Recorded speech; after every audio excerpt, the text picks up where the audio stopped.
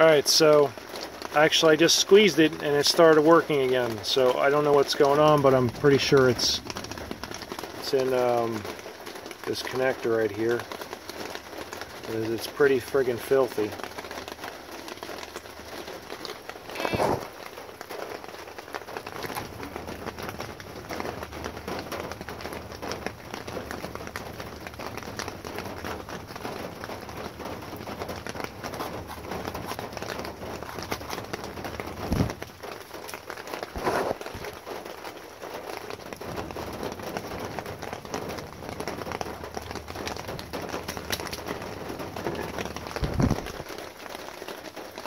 Alright, anyway, I just plugged in the new tracker. Appears to be lit up.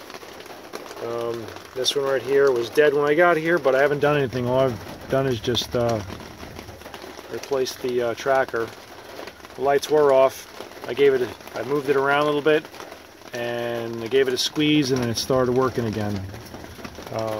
So I don't know what's wrong with the tracker other than that it's absolutely disgusting.